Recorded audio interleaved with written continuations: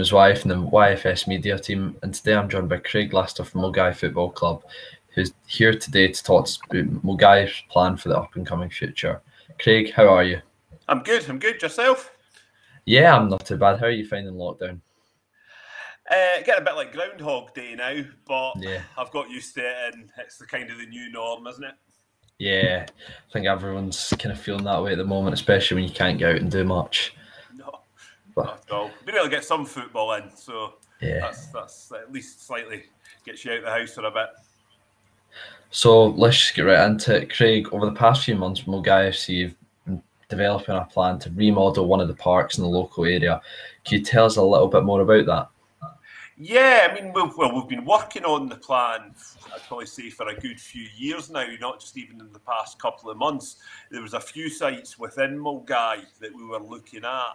There was Oakburn Park, there was, we were in Charts with the local sports club where the Wildcats hockey was. Turned out the bit of ground there wasn't going to be big enough for an 11-a-side pitch. And Oakburn, just due to being so close to residents, wasn't going to be ideal either due to floodlighting and local residents' concerns about parking and everything like that. And then, if you know Milngavie, Lennox Park's quite a big park, and it's got a perfect sized area, which is a disused red ash pitch there, which when we went through all the sort of options that were available to us, we were always quite keen on this one because we wouldn't need a change of use for the council. Because at one point it was a football pitch. All we were wanting to do is upgrade it and make it a much more usable area. Not just for football, because within the plans we've got other things in there, but the vast majority of it, due to the size of the area and everything, it'd be perfect to convert into a 4G Astro area. It sounds really promising, and that it's for the right sort of cause. It's for the people that may not know, what other plans do you have for the park that are non-football related? Well, we've tied in, Milngavie Football Club is in East Dunbartonshire. We're probably arguably the biggest, or if not one of the biggest, certainly I would say the second biggest. We've got over 600 members, and that's coaching staff, players, committee members, and other people that just generally help out at all levels. So we're quite a big community group. On top of that, there's the Milngavie Community Council and the Milngavie Development Trust and the Milngavie Environmental section that's just coming up as well. So we tied in with all these sections to see what we could do with Lennox Park, and all the community development people and the community council all had their own ideas. So we've managed to come together with a plan that can join all the groups within Milngavie into making that area better. So as well as the football pitch, we're going to be looking at putting some form of running track there as well that people can use, an outdoor gym. The play park in Lennox Park's already got planning permission is underway doing up the play park. The Development Trust are looking to put more walkways and do up just the park in general, which we are supporting as well. Yeah. And there's plans in there for allotments or a community growing project as well. So as well as sport, there's a lot for the community that's within our plan, within everybody else's plan. I think it's really great how Milngavie have kind of not just only targeted football, but they've targeted all aspects of the park. It's really, really promising. But can I ask, what can inspired this project?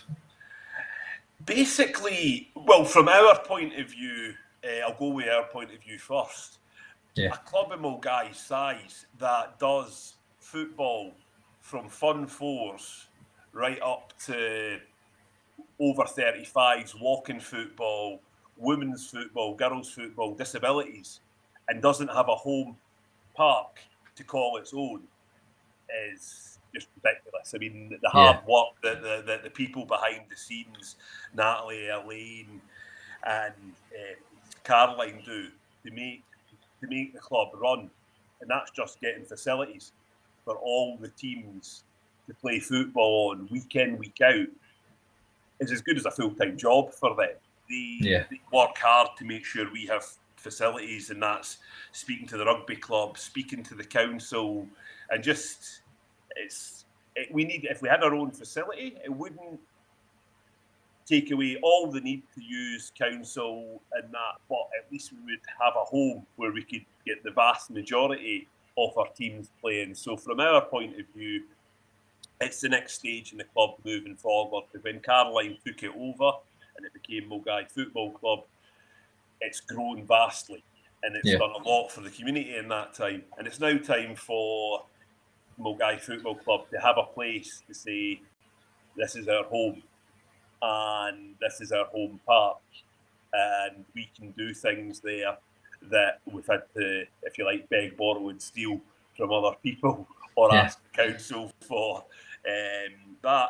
And then there's always been, if you like, talking Milngavie between all the different groups in making Lennox Park better, because it's a great area, but it could be better. You could do so much more with the paths there. You could create more cycle paths, more nice walks down by the river.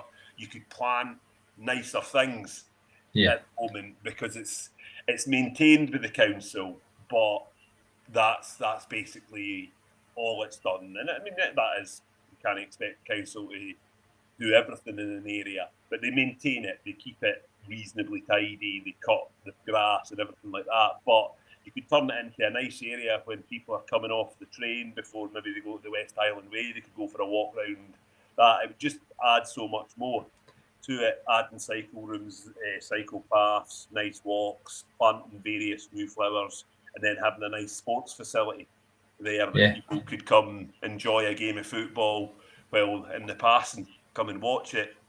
People can start supporting Milngavie again, because at the moment, to watch a Milngavie team, you could be travelling to Bishop Briggs, or you could be going all the way up to the high school, whereas this would be right in the centre, and people could come along and support their local team and watch all age groups play.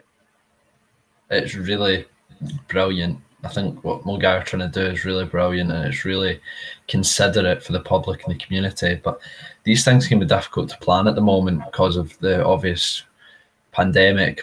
But do Milngavie have an expected delivery date for the plan at the moment?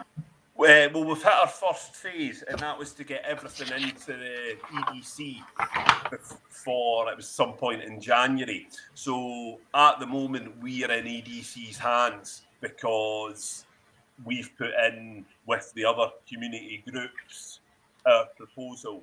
It's now for EDC to come back to us and grant that and say, we agree, that's something that can be done. Let's put it on the land development plan, and let's get you all in and talk about how you're going to take it to the next stages. Yeah. So at the moment, I couldn't give you any sort of dates or anything at all like that, other than we're waiting on the council. And hopefully if somebody for the council's watching this, they could maybe come back to us sooner rather than later. From a Milngavie Football Club perspective, what are Milngavie looking to gain from these facilities?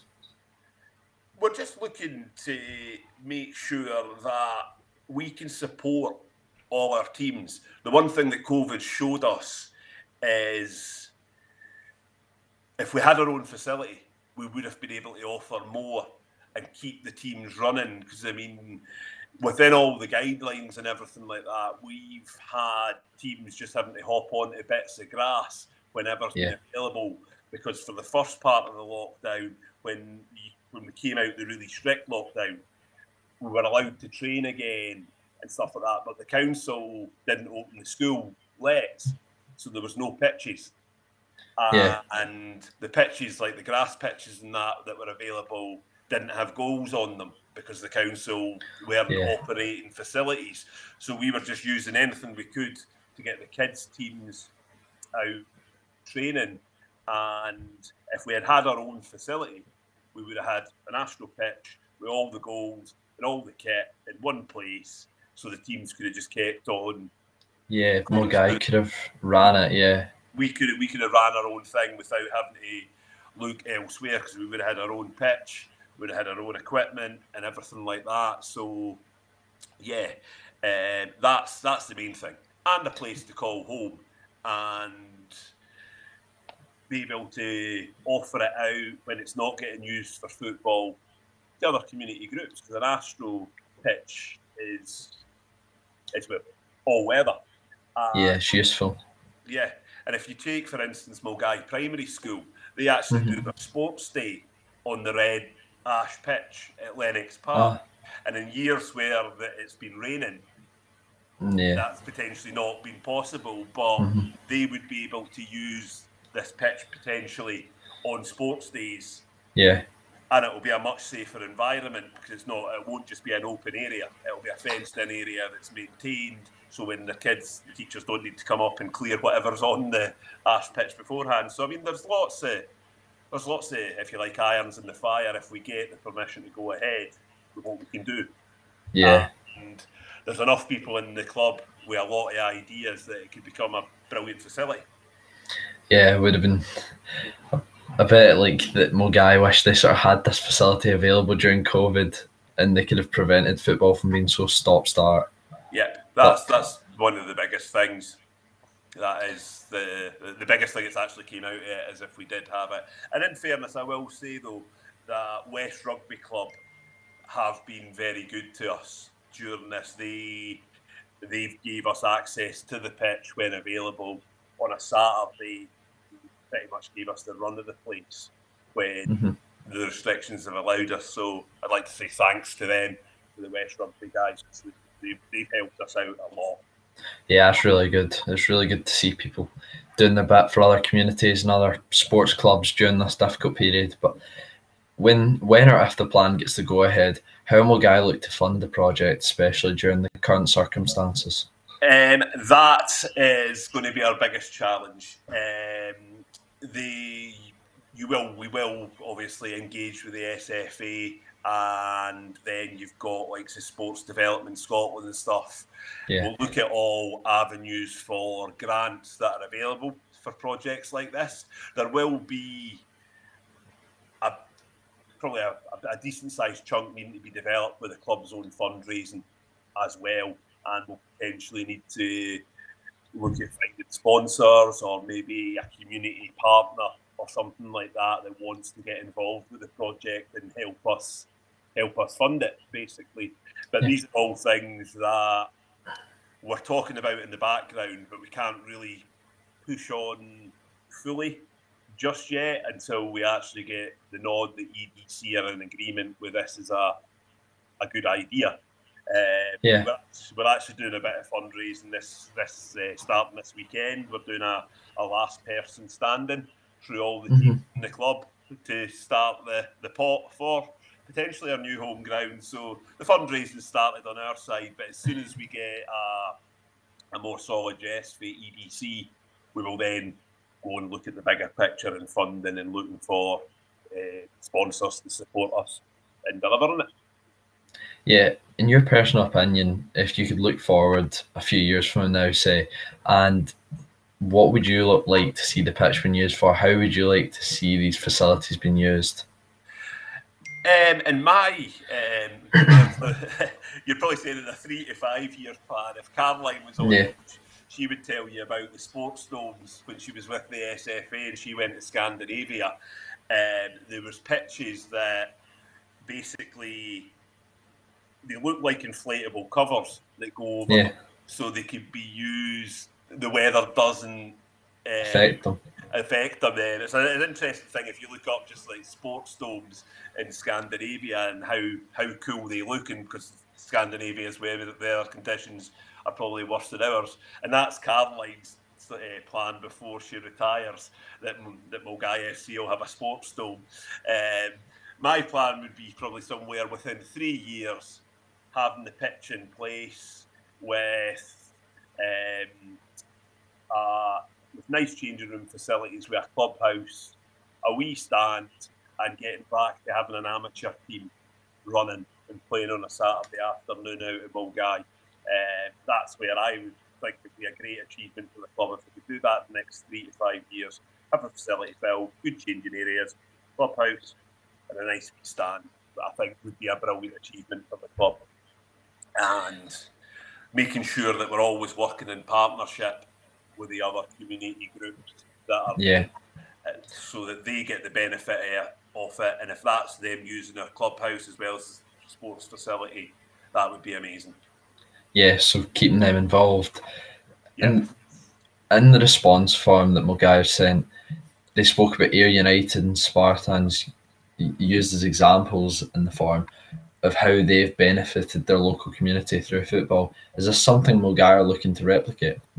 Very much so. Spartans are probably the pinnacle of what you can do, and what they offer to the community is amazing. When you go on the SFA things and stuff like that, they talk about the Spartans a lot, and they show what a community football team can actually do for the community, which is something to aspire to. I don't think we'll ever get as far as having a junior team playing out in Milngavie, but if we got to being as community involved as they are, which I would say we are almost there, but we don't have our own facility where we can invite people to, and we don't have a clubhouse or anything like that, whereas Spartans have got all that, so they can do even more than just football, and can offer things, simple things, just offer a place for people to come and meet during the day, to have a chat and that sort of stuff that could be part of this project if we get the go ahead with it in the sort of 3 to 5 year plan. Yeah, it's really about benefiting everyone. So one thing that Milngavie proposed is the addition of a food growing area. Can you give us a bit more, tell us a bit more about that? Yeah, that's one of the things that's been in one of the last. This shows you how far it's went on. In the last LDP plan, there was a bit of loggerheads between the groups, because one of the groups wanted to turn the football pitch into allotments rather than keeping it as the purpose that it was. Turn that into. So since then, and then lead up to this one, with everybody talking in the group, everybody's thought, yeah, it'd be great to have a community growing project and have the football pitch, because people could then get involved with both. And I don't think Milngavie needed an allotment area the size of a football pitch, in my opinion. But if you actually didn't have an allotment area, and a community growing project's different from allotments, because people just go down there to help out and they grow things, and it funds itself, because what would be grown would be taken to potentially Gavin's Mill, from what I hear from the environmental group, and Gavin's Mill would sell the produce that was grown, which kind of gives you, it comes into that theory of the donut economy, where basically you can grow a full economy just within its own local environment.